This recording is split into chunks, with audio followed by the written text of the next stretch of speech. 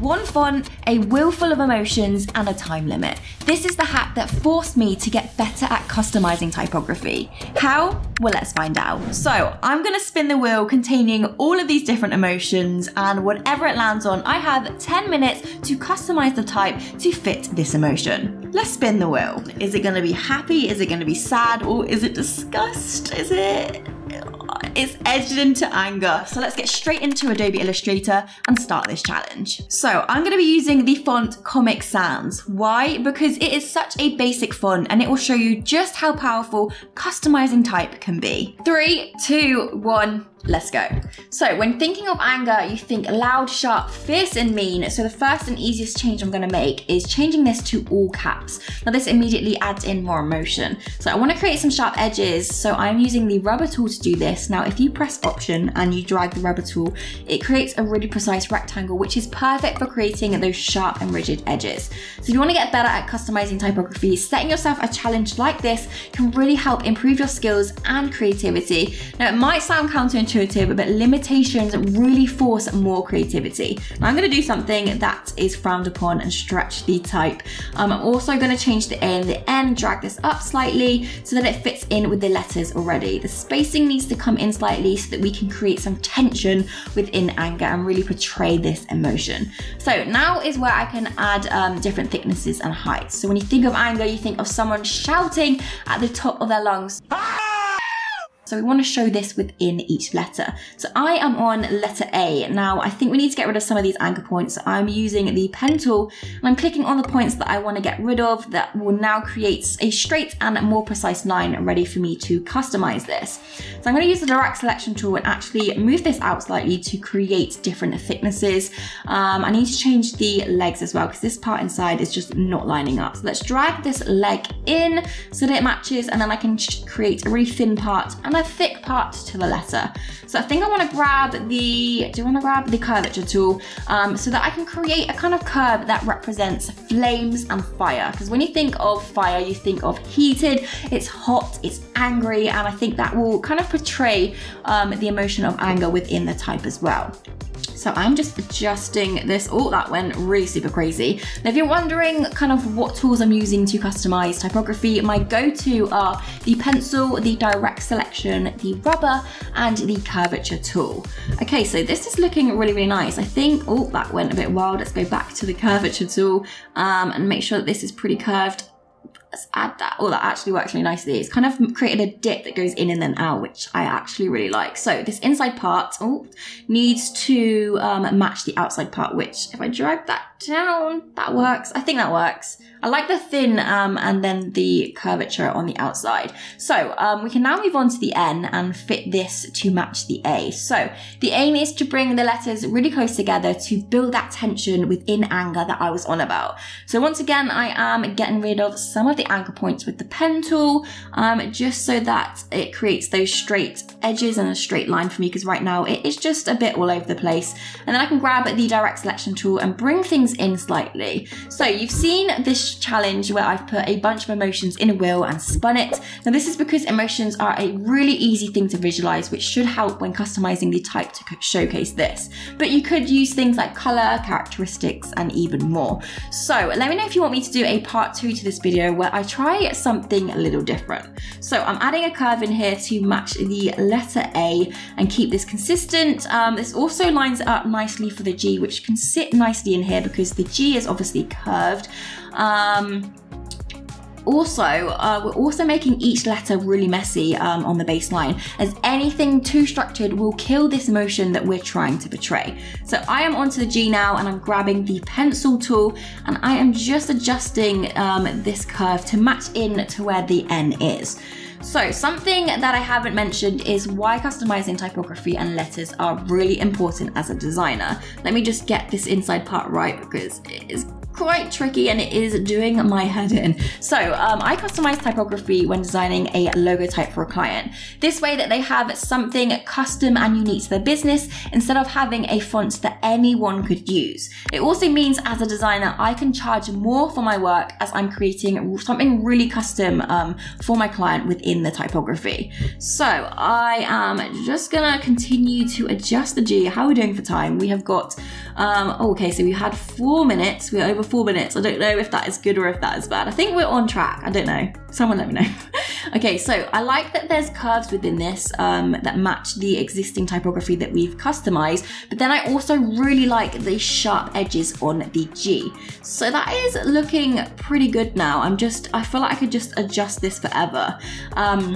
So we know that customizing type is a really great way to improve as a designer, but there is something that you could do that will instantly help you improve. And that is by having an access to useful resources, which is so important. I'm talking thousands of commercial fonts, mockups, and maybe even a few logo reveal animations. And that's where Envato Elements, the sponsor of this video, comes in really, really handy. So if you're interested, click the first link in the description. I feel like I need to stop with this G because I could just go on for hours. So let's just move on to the E. So I think I need to make this a lot straighter. So I'm going to use the rubber tool again to create a really straight line. And then I think I need to get rid of some of these anchor points because they're just doing things that are making the type really crazy right now. So let's get rid of all of these. I think that works. Is that all of the anchor points? So I'm going to grab the direct selection tool and bring these points down, which I hope is going to make the E look really evil, which it does. It kind of looks like it is frowning. I've just actually had such a good idea. So you know when someone is frowning and you know when someone is angry, their facial expressions include someone's eyebrows kind of turning down and looking really, really angry. So we could try and include this. I don't know if this is gonna work, by kind of creating like an arching eyebrow with the letter. Hopefully the anger emotion will shine through this. Once again, I'm using the curvature tool. All that dip is really nice because it's kind of is really consistent with that A that we've created. So that is looking pretty nice. Is that working? That is working. I'm going to curve the inside of the E so that it curves within the G. I also kind of like how the G is enclosed because it's like someone is inside there and they are like shouting, which is then exploding outwards, creating the kind of customized type, if that even makes any sense. It does in my head. I kind of like that it's like creating a waveform or like vibrations and it's starting at one point and then getting more explosive. So that works really nicely. I really like that eyebrow at the top. Can you see the eyebrow that I've created? I think I just need to adjust this slightly. I think the N is potentially too far over, so I'm just going to adjust that. Let's grab the N. We can use the curvature tool just to move the anchor points. Then I can bring the G slightly. Does that kind of work? I feel like I could be here for hours and we are nearly on 7-minute mark. I think I need to just add in a straighter point to this G. Does that work? Yeah, that kind of works. Okay, that is looking pretty good. I feel like if I do anything else, is there anything else I can do? Maybe move this top of the eyebrow. I feel like it's not quite how I want it. Move it up slightly. That eyebrow is just looking really, really fierce. That E is giving me like angry vibes, which is exactly what we want. Okay, I could probably just keep adjusting every single letter, but let's just move that up slightly if that works, because the top of the E now is quite high, and the N need to fit with that. Right, Abby, stop adjusting type because I'm gonna be here for hours. Okay, we need to move on in a minute to the R. Let's just scale that. Right, let's go to the R because otherwise I'm gonna be here for freaking hours. So one thing to remember when customizing type is making sure that the letters look really consistent with one another. So the width, the look, the characteristics are the same, otherwise you will create an imbalance, which is really not pleasing to the eye. So I am grabbing the curvature tool, and actually I'm going to grab the pencil tool, and we're going to change the bottom of the R, because right now it is not looking like an R. Oh, that kind of looks really nice. That is a little bit too far. Let's bring this in slightly. I love using the pencil tool, by the way. In a lot of my videos, I use the pencil tool to customize type because it just allows me to just freeform with it and create the points that I need to. So let's change the kind of base of the R. It's not doing what I want. Sometimes it will take you a lot of attempts. Right, let's change the inside. Oh, didn't mean to duplicate that. Change the inside of this R. I think we could potentially add in like a secret fire. Not secret, but a thing that looks like a fire. I don't know. Okay, so that works really nicely. Right, let's see if we can add, can we use, let's use the curvature tool. Let's get rid of some of these anchor points and bring this down slightly. It's kind of creating another arch like that eyebrow, as well as kind of creating like a flame or a fire, if that makes sense.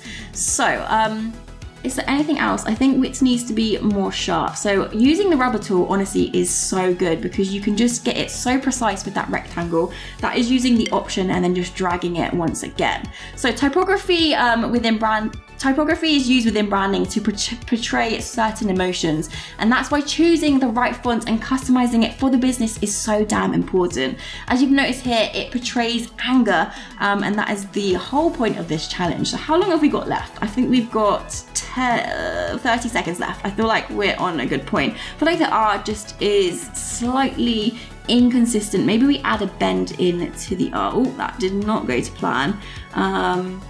Okay, that kind of works. If I keep adjusting this, is there anything else I need to do? Because I feel like I am gonna run out of time here. We need to change the freaking color. Changing it to red, because otherwise, when you think of anger, you think of red. And something else I wanna do is add in like a blur effect. To create this anger, how long? 3 seconds, let's press OK, and done. It's created a really nice blur effect. So that is the time up. And it's kind of reminding me that when someone like slams their fist on the table, it's created that vibration, which we've added in slightly. I completely forgot that you could do that, but we added it in at the end in the nick of time. I definitely got a bit overwhelmed there, but I hope everything made sense because it was a little bit rushed. Anyway, let's do a comparison of a before and after so we can see the original font and see exactly what we've changed. So before, we've got the Comic Sans font, which is really curved. It has soft edges, which creates a really friendly feel. Basically not what we were trying to achieve. So after, with our customized type, we've got really nice sharp edges. We've got letters designed closer together to create that tension. We've got an eyebrow designed in here on the E to show that angry expression, and the use of curves to sharp edges to represent fire, which is explosive and hot. It is one thing being good at customizing typography, but that is pointless if you are stressed and overwhelmed all the time because you don't have a clear client process in place. That's why you need to watch this video right here, where you get an in-depth look at how I work with my clients. I'll see you over there.